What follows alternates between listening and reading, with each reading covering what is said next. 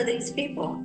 Now, I have been screaming about mainstream, I hate the word even mainstream, but corporate-funded, corporate-owned, corporate propaganda media for a long time. And I saw this guy on our favorite platform. Come on, hit me with Rachel. Coming to a Substack newsletter near you. That's her. So he's over on the Substack. His name is Raveen, young guy. And he wrote this article that I felt like I might as well have written called "You Need to Stop Watching Western Mainstream Media." I was like, dude, okay. So again, I don't 100% agree with all of this, I seem to recall, but he said when I was young, the Western mainstream media that I was introduced to was CNN, BBC, and Al Jazeera. Now and then my father would turn them on to listen in the background while he attended to other tasks. I got the most exposure in my grandfather's house instead of my own, as I was never one to watch the news in general. He would routinely watch any one of those three channels at night, and I'd occasionally join him to get informed and spend time with him. At that young age, I naturally assumed that the mainstream media were truthful and of the highest standards. I mean, they were supposed to be the most watched channels for news and had wide international influence after all, so why wouldn't I trust them to give me factual, objective information, also considering that your grandfather trusted them? Right? Yeah, if you can't trust the FBI, who can you trust? The CIA and our institutions, that's right. The longest stretch when I watched such news was in the months leading up to the 2020 U.S. election, and actually in the wake of COVID. I wanted to be up to date with the progress of the Democrat candidates as I desperately wanted Donald Trump to lose. My main concerns were that, number one, he was going to start World War III with all his irresponsible saber-rattling and tough policies against several other nuclear powers. And that's a legitimate concern. Also, his dismal handling of the pandemic, whereby his lax irresponsible policies caused the virus to widely spread, resulting in countless hospitalizations and deaths in the U.S. I don't know if that was due to him or due to Fauci and due to policy in the military. It also safe and effective. That's right. Very safe and effective. Very safe and effective. It also caused it to spread to other countries and mutate into more virulent, harmful strains. Again, agree to disagree there. So yeah, when Joe Biden stopped the spread, it's safe and effective. It's very good. Very nice. My heart swells with pride when I think about it. Me too. He says, so yeah, when Joe Biden won in November 2020, I breathed a huge sigh of relief, thinking that he was going to be way more diplomatic and responsible in his foreign policies and his impact on the global stage. Boy, was I wrong, as I would eventually realize. If you had just listened to us, you would have known. Convo Couch, there were plenty of us that were screaming it, but of course, we were slandered and dismissed as kooks and as negative Nancys and people who wanted Trump to win. You were the alt-left. Yep. The horseshoe theory, the alt-left. Don't worry about it. So he says, my introduction to more objective independent news media came in mid-2020 when I stumbled upon Brian Bertelik's YouTube channel, where he regularly analyzes the U.S. government's meddling in Southeast Asia countries to sabotage China's rise as a global superpower. New Atlas is his channel, by the way. I started watching his videos regularly as they were intriguing and revealed information I was unaware of. It was from his analysis that I realized, one, just how much the Western mainstream media, both news channels and print, lie and spread propaganda. Two, that they're essentially a tool for the ruling class to manipulate their citizens into supporting their greedy, destructive agendas. And three, that the U.S. ruling class in particular is heavily involved in instigating social unrest and coups to replace other countries' leaders with those subservient to Western interests. Well, that's obvious to all of us, but everyone has to have an awakening to that, because we're all propagandized at birth through our education and our young adulthood, most of us, to believe that the U.S. is actually a good place and tries to do the right thing. He says it was primarily through Brian's videos that I became aware of the U.S. government's backing of the Hong Kong protests, efforts to break Taiwan away from China, and false accusations of the Uyghur genocide in Xinjiang, among others. All right? China. Yeah. He says a couple of months later, I discovered another channel called Barrett, I've never heard of, in which an English father and son duo living in China made vlogs about their observations on the social and political aspects of Chinese society. Watching their videos opened my eyes to even further to the Western mainstream media's lies and propaganda tactics, in this case towards the Chinese system as a whole. I learned from them as well that the Uyghur situation in Xinjiang wasn't at all like how Western leaders and news media made it out to be. One of their analyses really left an impression on me was how different societies perceive concepts like freedom, democracy, and human rights differently. Many U.S. citizens place more emphasis on having more than one political party to choose from, not being pressured to wear masks or take vaccines, being allowed to own firearms, being allowed to openly protest and challenge the government. All right. On the other hand, many Chinese citizens may place more importance on having a decent social safety net, not living in poverty, proper treatment of the working class, being safe from crime, having low corruption in the political system, etc. All right. The Barretts made me realize that you can't just 100% apply certain cultural beliefs from one part of the world to societies in other parts of the world with different cultures, historical backgrounds, and political systems. Are you listening, Ukraine? These are some of the important factors that Western leaders and mainstream media just don't bother taking into account whenever they label countries like China as being undemocratic or not free or having human rights abuses, which is insane. How many human rights have we abused in this country alone? Talk to Keith McHenry about that. Just watch our interview last night about that. All right. So he talks about his trusted news sources. He says, around the time of Russia's invasion of Ukraine in February 22, I watched insightful videos from the New Atlas, again, that's Brian's channel, that delved into the background of the problem and debunked much of the Western mainstream propaganda. He must have talked about the Maidan coup and spoke with Mearsheimer and things that we've been talking about on this show. One thing I really appreciated was how he pointed out the lies and misinformation in the media's reporting of those events, and also by Western political leaders themselves.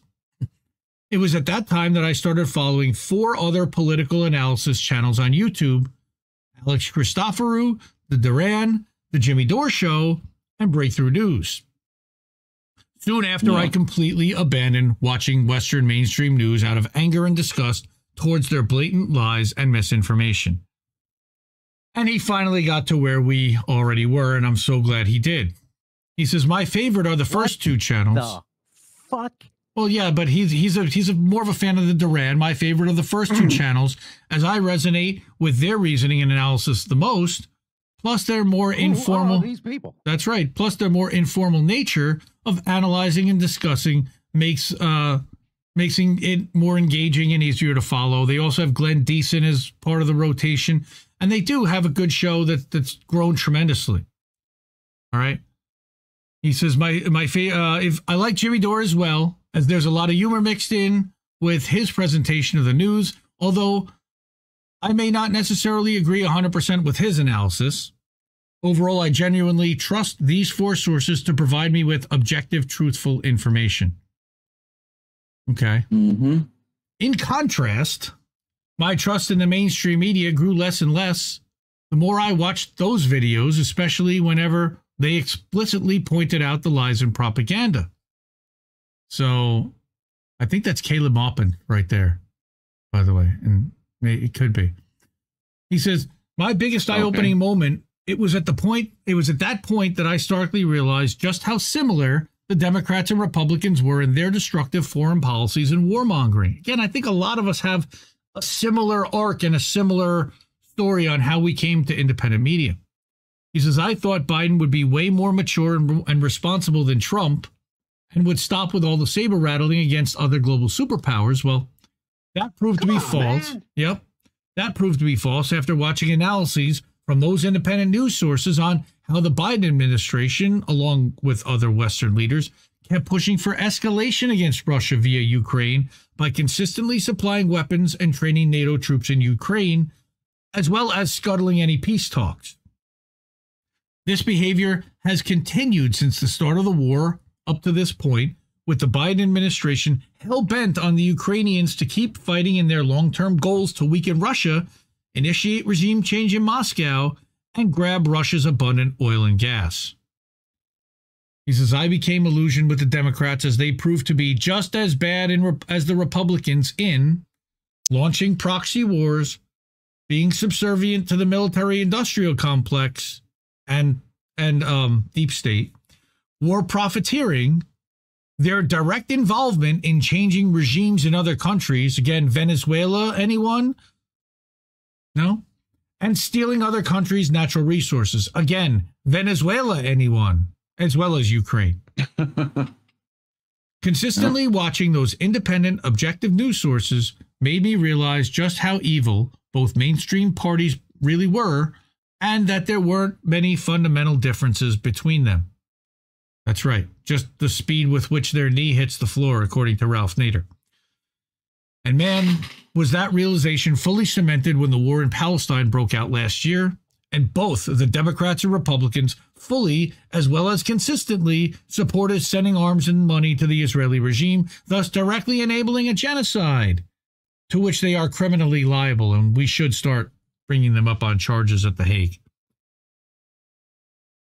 He says the mainstream media can have such devastating effects on society. Again, this is where I totally agree with him. At this point, I've come to strongly despise the Western mainstream media as well as political leadership, given the level of brainwashing and harm they're routinely inflicting on society. I love that line. Their actions have been and continue to be highly irresponsible and despicable, like minions, considering how successfully they've manipulated people into supporting the ruling class's destructive geopolitical agendas around the world. Amazing. Many people passively consume the news and accept whatever is being presented as the truth. We're conditioned to not apply rational and critical thinking whenever we consume such information. Even I had the same approach all those years whenever I watched the mainstream news up until the 2020 U.S. general election. Yet everyone has an awakening. It's just a matter of when. He says this makes the deliberate lying and spreading of propaganda by the Western mainstream media incredibly dangerous to any society, as we've seen in recent history. For decades, Western political leaders have misused mainstream media as their mouthpiece to control the narrative and manipulate their citizens into supporting their destructive agendas and wars around the world, whether it involves the Middle East, Latin America, Russia, or China. Why? So that their own citizens will passively go along and not question those agendas, of which the main goals are almost always to, again, number one, steal other countries' natural resources, install leaders who are subservient to neoliberal capitalism, and engage in war profiteering through endless wars and conflicts. Right? Mm-hmm. If a significant amount of people know the truth and strongly push back against the ruling class and boycott the large corporations with whom the politicians are in bed, it will be difficult for them to carry out their destructive plans. But we know that's bribery is not allowing that to happen. All right. It'll be harder for political leaders to justify spending so much taxpayer money. And again, I hate the words taxpayer money. The MMT people, their heads just exploded towards such endeavors. And their chances of getting reelected will drop given the public's anger. And that's the last thing they want, as they're addicted to positions of power and all the lucrative profit-making opportunities that come with it. Just look up Quiver Quant or Nancy Pelosi stock portfolio on that one. All right. Which is a much worse song than Addicted to Love, you know? Addicted to stocks? Yes. Might as well face it. To power. All right. Hence, their disinformation and propaganda campaigns are ever relentless, ensuring that their citizens are heavily conditioned to think in certain ways. And for the most part, they've been hugely successful, which is incredibly frustrating for people in independent media. I don't know anybody like that, by the way. This is particularly the case in the US and UK, based on many citizens' perceptions towards Russia, Putin, China, Cuba, Venezuela, Iran, and communism in general, among other things. I think he's got a pretty good list there.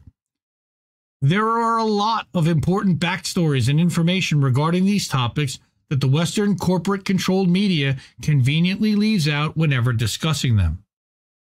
And it's all done so that people possess a narrow, biased viewpoint towards such topics, the one that their leaders specifically want them to have. How convenient. Right? And then, of course, he's talking about foreign policies and how it impacts foreign policy. I feel really disheartened when I see so many people on these blogging platforms and in comment sections who've bought into the corporate media's lies and propaganda on the various geopolitical conflicts around the world, especially Ukraine. That's the worst one. When they laugh and say that Ukraine is kicking the crap out of Russia, it's embarrassingly dumb. This is also concerning is how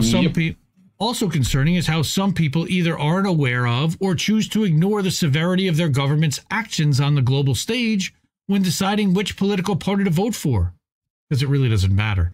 Instead, they form their opinions based mainly on domestic issues and fail to accept the fact that both sides of the political divide are truly rotten and that a third party is needed, or that no parties are needed. As long as there's still a large number of people who agree with or aren't concerned about their ruling class's agendas and their reasoning for wars, they won't stop, and the cycle of exploitation, destruction, and suffering will simply continue. He says, I'm also incredibly frustrated about people who are unable to connect the dots and people's inability to connect the dots when it comes to the pattern of propaganda, which is why I beg all of them to pay attention to Whitney Webb. She's the dot connector. He says, quote, if you know your government and mainstream media lied to you about why they invaded Afghanistan and Iraq in the early 2000s, isn't there some part of you that questions the credibility of their claims against Russia and China and their decision to send arms and money to Ukraine and Taiwan? Isn't there some part of you that goes, okay, where have I seen these types of claims before? Like the ones where they're giving the soldiers steroids in order to hype them up to cause the rape, right, Reef? We've seen that one before, where they're giving Viagra to the soldiers. I think they did that one on the Russians against Ukraine. All right, that's a standard. Guess where they learned that idea? Hate to fucking tell you. Yeah. Particularly a Middle Eastern extremely country. Close-shaved, mustached individual. Also had a Middle Eastern country that is known to do that to prisoners. But he says what's more frustrating is when I see some people having awareness about one geopolitical issue, but when they believe the mainstream media when it comes to another, what the hell can't you? Why don't you see the pattern here?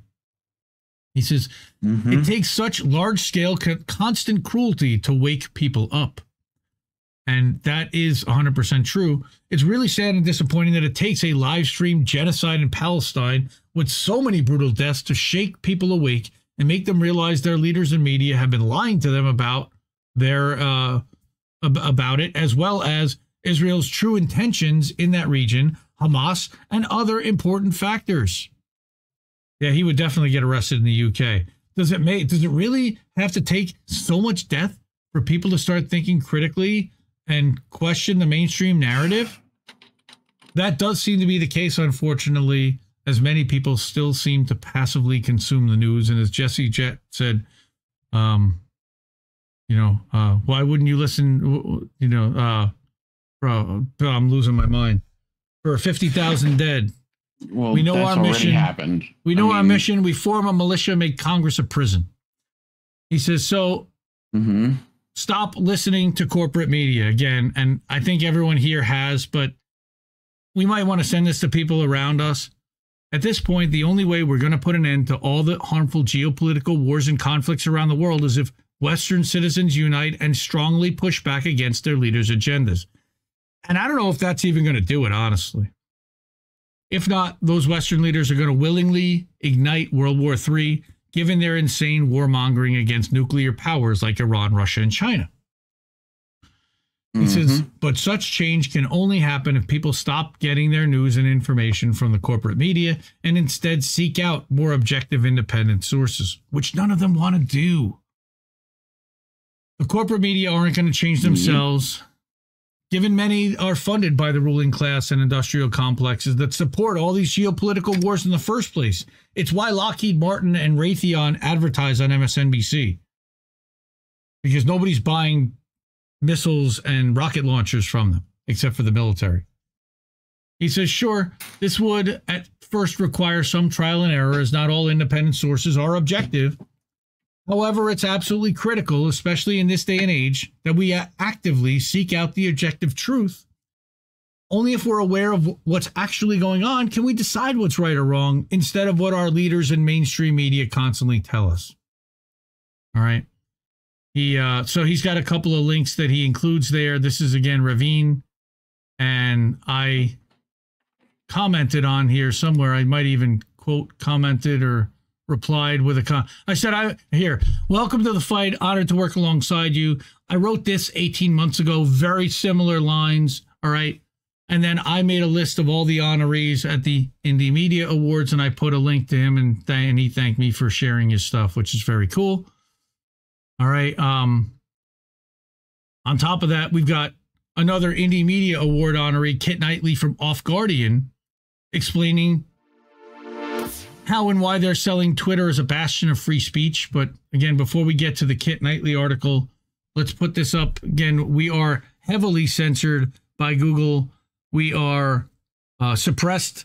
Even Oz was saying, I was searching for INN on YouTube the other day, and I just couldn't find it. So, well, you really need to search Indie News Network, all 3 words. If you just search INN, you're going to get a lot of stuff. But if you search Indie News Network, especially if you're subscribed to us, you will find us. YouTube.com/INDIE News Network. You can support us at any one of these places.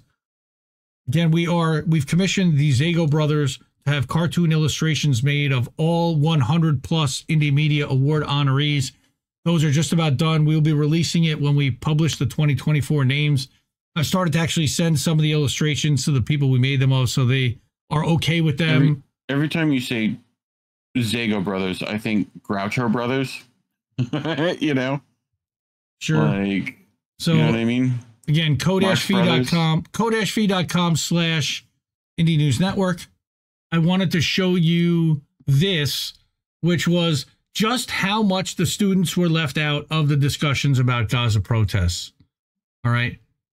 And I'm going to link this in the description. I'm not going to read through this whole article. It's really long. But some of the charts and some of the numbers here are stark. All right. In showcasing that 80+%, or in this case, 100% on State of the Union. These are the Sunday shows. Who was represented in the 3 weeks that they were on campus encampments and talking about them on the Sunday shows? Right? Mostly it was framed from the government and the Zionist perspective. And again, it doesn't surprise you, but 2 students out of 52 writers, only one of whom was a protester, and the other one was on the pro-Zionist side. Isn't that nice? All right. The agenda-setting Sunday morning shows, which historically skew towards government officials, showed no interest in giving airtime to student or activist voices. We're not surprised, but out of 36 one-on-one and roundtable guests across all networks, 29 of them were current or former government officials or politicians, and 5 were journalists. You had 1 academic and 1 think tank rep. Of the 29 government sources, only 6 spoke about even having personal experience with the protests or at the universities in which they represent. All right. It's terrible. All right. No students or activists and only 1 academic were invited to speak on any of the Sunday shows. The 1 academic didn't speak about his own experience with the encampments, but about his research on student safety, which I'm sure was against the protesters, right? So there's a lot more here. This is, again, talking about how much did they talk about anti-Semitism versus divestment. on any of the Sunday shows. ABC, CBS, NBC, zero discussion about divestment, which is what the main thing that the college protesting kids were trying to accomplish. They didn't even want to mention it. Again, this is where we're talking about how corporate media shapes a narrative and doesn't allow what actually happened to be told because it doesn't fit with the story they want told. All right. All right. There were 2 questions asked about the safety of Jewish students, by which CNN meant pro-Israel Jewish students, as many Jewish students took part in the encampments, of course. 42% of young Jewish Americans say Israel's response to October 7th is unacceptable. They'll never tell you that. Only 1 question was asked about the safety of Muslim students on CNN, even though both groups reported feeling almost equally unsafe. What a surprise. Yeah. All right. And this, again, even getting into the weekly news shows, they barely had any students or activists or protesters. All right. Slightly more variation across the networks, but not much. All right. A lot, again, of pro-Israel supporting students, but not a lot of Palestinian supporters and ending the genocide and stopping arms sales. All right. CNN here, the show with the second highest number of official government guests, featured more centrists than did Hannity. Jared Moskowitz said that while it's their First Amendment right to protest, for students to say such as go back to Poland or bomb Tel Aviv or kill all the Zionists was not acceptable, a message similar to those frequently heard on the Sunday shows, except they perfectly are fine saying that about the Palestinians and level Gaza and destroy them all. That's fine. All right. Robert Kraft, owner of the New England Patriots, and of course a major donor to Columbia University, was invited to speak about encampments 3 times, more times than student protesters spoke across all 4 shows. It's disgraceful. I mean, they don't give anyone a voice. Of course, they talked about the police violence and then blamed it on the students. They talked, okay, again, how often did they talk about divestment? Not much more. They never talked about it on Fox. What a surprise. All right. Then you have all these newspaper op-eds. So a really good piece over at FAIR. I'm not always the biggest fan of these guys, but their analysis, and this is just statistical analysis of what were they talking about on each show, and within each publication, how much did they focus on anti-Semitism? Look at that. The USA Today, 86% of its coverage mentioned anti-Semitism, while only 29% mentioned the real reason behind the protest. So that's FAIR. Fairness and accuracy in reporting. That's what FAIR stands for. I really wanted to share this Kit Knightley article. Off Guardian is another Indie Media Award honoree. I like them a lot. They have been censored off of everywhere. Their YouTube and their Twitter got like a deprecated handle, calling them an unsafe link for a long time. They write a lot of good stuff. Plus, C.J. Hopkins publishes there.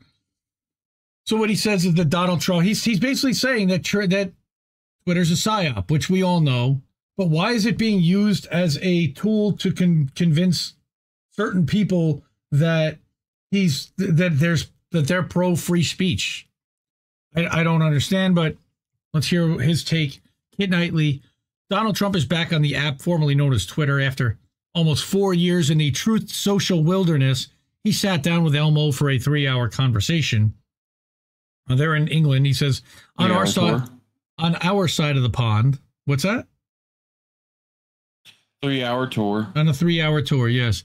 In which there was a denial of service attack, by the way, to try to stop that conversation from happening. But he says, on our side of the pond, Musk is taking every opportunity so he can troll Keir Starmer's government, comparing the UK to something from 1984. Accurately, it must be said. During the Olympics, he chimed in with criticism of the controversial Algerian boxer for being a man beating up women, which course, we know that's a lie. Wherever there's controversy, Musk or the PR intern running his Twitter account appears to pour fuel on the fire. That's not to say everything he says is wrong. A lot of it is right, or at least defensible and rational, but I think that itself is an integral part of the construction. Sugar among the salt, aiding in the sale of the overriding narrative. Okay. Quote, Elon Musk, the world's richest man and free speech champion.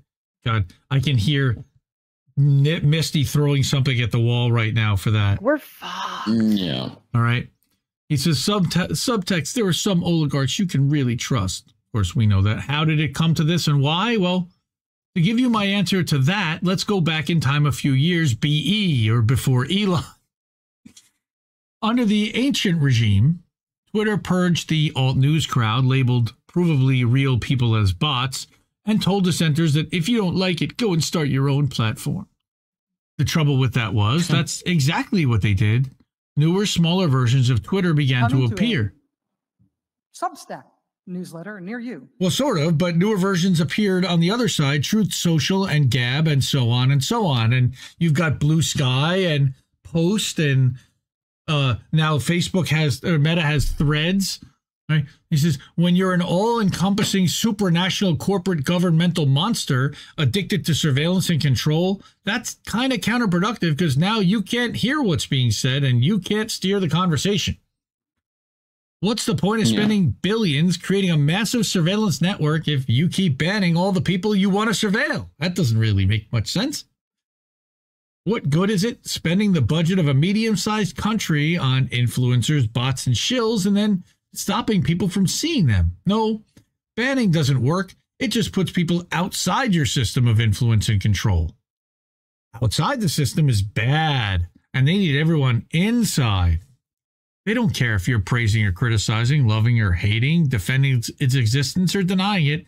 Everything's acceptable as long as you do it where they can see you. They needed to invite those banished souls back inside. Again, Alex Jones is back. Nick Fuentes is back. A lot of the banned people are back. Of course, Jared Beck is not back for exposing that the Democratic Party is a club that can pick their candidate in a back room with a cigar smoke, filled with cigar smoke. And of course, they just did. But he's not allowed. Garland Nixon isn't allowed to access his account either, apparently. But in short, they wanted to bring the banned people back and patch over the hole they'd made. They needed to rehabilitate Twitter, enter Elon Musk and X or whatever. All right. Natalie. Yes, Rumble is profiling us, as Whitney Webb very astutely pointed out, and as you're aware of. Yes, because it's a Peter Thiel involved organization. And yes, they're involved with Palantir. And they're profiling, they're learning who the dissidents are. They can't say the things that are said on YouTube, aren't they? Yeah. All right. It's all about creating a controlled opposition. The contrived binary between the good and social media, between the good social media platforms whose CEOs attend congressional hearings and simper about social responsibility, and bad social media platforms whose CEOs post rude memes and refuse to cooperate with government requests for censorship. The safe space versus the free-for-all, or at least the pretense of free-for-all, but we'll get to that. From the moment Musk acquired Twitter, the rebrand was on. Alt-media journalists were invited to inspect Twitter's top-secret files and came away with some shocking revelations, including that Twitter engaged in visibility filtering or shadow banning and algorithmic censorship of anti-establishment people and opinions. We already knew that. Twitter enabled the Pentagon to operate sock puppet accounts for running psyops. Oh yeah, we already knew that. And national governments used to ask Twitter to remove stuff, and sometimes they did. Phew, who knew, right? It always amazes me how much traction they get by simply telling people an incredibly watered-down version of what we already know. I guess because we're all so pathetically grateful to hear even a small amount of semi-truth coming from official sources. But the Twitter files were just the start. Further displays of overt pro-free speech behavior followed. Most recently, including unbanning Trump and announcing the closure of Twitter's Brazil office rather than complying with government censorship. And of course, now, yesterday, Brazil shut down Twitter in the country. All of this has contributed to the birth of a cult of personality around Elon as the supposed champion of free expression, with Twitter itself labeled the last bastion of free speech. This started like the moment that he bought the platform. We saw Elon bots showing up and praising him and talking about, look, they were the Teslarati, we called them beforehand.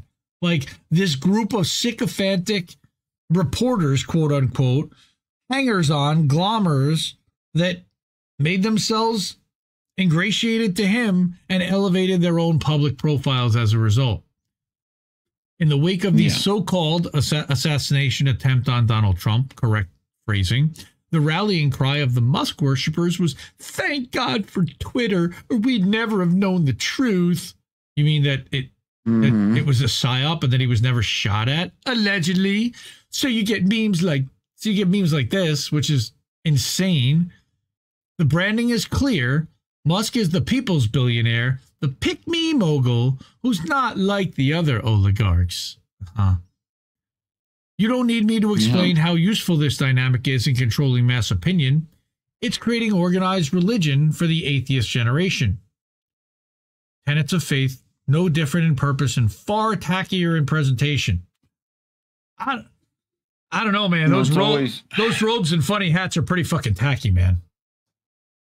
It's also such like a weird libertarian fix on everything where it's like the system's terrible, but what we really need is another billionaire, more capitalism, make a completely different new system that like works differently than it did before, but still kind of works the same. And you know what I mean? Where it's like it's their classic, well, the free market, bro. You know, like. People just leave.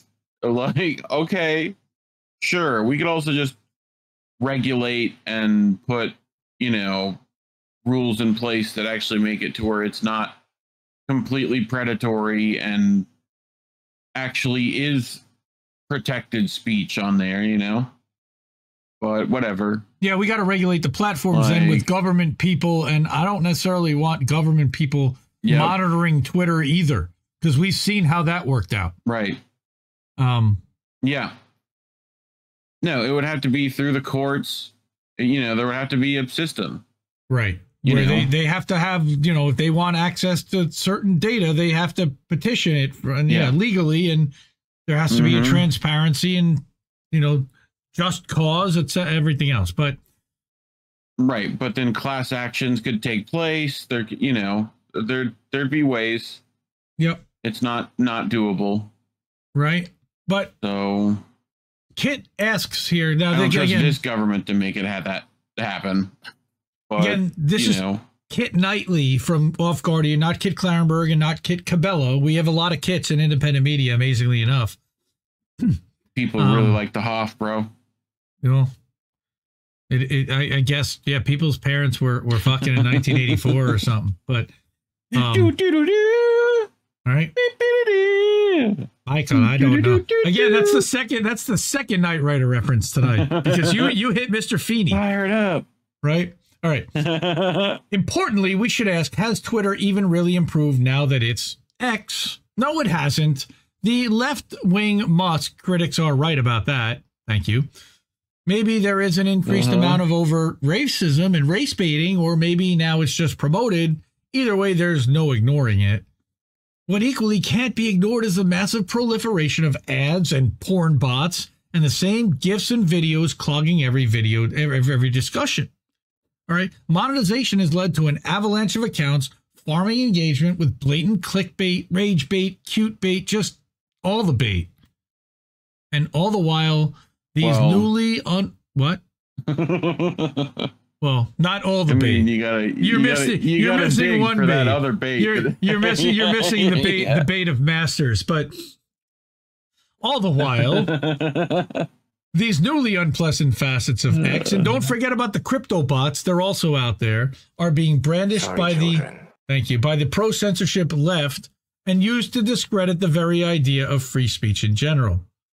See, absolute freedom of speech just means racism and porn, they get to say. We need more regulation. Now, there's an argument that all the bait could be considered the acceptable price of free speech if free speech was actually what we ever got, but it's not. For some reason, since the Twitter files released in combination with Musk's unearned reputation as a free speech absolutist, people have assumed that Twitter, now X, no longer allows shadow bans, psyops, or cooperates with government-backed censorship. No. Right. No. But they do. Never. They very obviously do. Case in point, this publication Off Guardian. We have a Twitter X account with almost 61,000 followers. Back when Twitter was still Twitter, any link to our website was subject to an auto warning that it might be potential spam. We were also intermittently shadow banned, which obviously had a very negative effect on our reach, although our tweets could still get thousands of retweets and likes. When Twitter became X, the auto warning was removed, which was nice, but our reach diminished massively. Thanks, Linda Yaccarino. We are now told all the time that people haven't seen our tweets or links in years. A successful tweet of ours gets maybe 200 likes. Most remain in double figures. Inconceivable. So for our account, at least, uncensored X is no kind of improvement. Again, we mentioned Indie Media Award honoree C.J. Hopkins, who has written about this PSYOP himself in Off Guardian, was temporarily labeled a distributor of adult content and hidden behind warnings, while dozens of OnlyFans girls can be found in almost any reply chain shilling their wares. Links in... That's right. Links in bio. This is quite obvious visibility filtering in action, and all the truly anti-establishment thinkers are subject to it. Steve Poikonen over at AM Wake Up and Slow News Day is convinced that AM Wake Up is now a term that if anyone tweets at or from AM Wake Up, that automatically gets a porn bot. It's all about speech, not reach, ensuring all independent thought is quarantined off in its own little virtual free speech cages. I call them little bubbles. You know, we're putting glass jars in glass bubbles. Instead of banning the voices they don't want to speak, they just lock them up in soundproof rooms where they can scream their lungs out, and only the FBI agents set to monitor them can hear, and only bots designed to control them will respond. Now, clearly, that's preferable to going to prison for posting anti-immigrant memes, like Sarah Wilkinson is. But should free speech really be graded on that curve? No. Nevertheless, that's a situation in which we find ourselves. And again, Kit is based in the UK, so he is very much at risk here. So what we're left with is two versions of free speech to choose from, neither of which is actual free speech. The battle lines are drawn up, and either you're with the government or you're with Elon, an entirely fake war between overt censorship and covert censorship. They won't allow a third way like everything else these days. Look at the gaslight. Yes, look at that gaslight. It is quite bright. Again, Kit, Off Guardian, Indie Media Award honorees, C.J. Hopkins, you know, these are the best of the best of the best, and they're ignored and shadow banned and suppressed to shit because of it, as are we. So that's why we ask you to support independent media and support INN with a contribution. It does take some money to make this thing go. We do have to pay for streaming software. We have a graphic design tool that we pay for called Canva, where we make all of our thumbnails and graphics like this one. So if you go to ko-fi.com/Indie News Network or Cash App $Indie News Network, or you can give us a Rumble rant, or you can donate also on Rockfin. And I see Hempcar did that. Thank you so much. We got a $2 Rockfin. What do they call that? We go Super Ray. as our friend Pasta used to say. Musk made most off of COVID and is the Pentagon's #1 contractor. Not to mention he wants to drill a hole in our heads with Neuralink. His Twitter icon is the pic of him on Halloween with the devil red goat armor. That's a little creepy. Yes.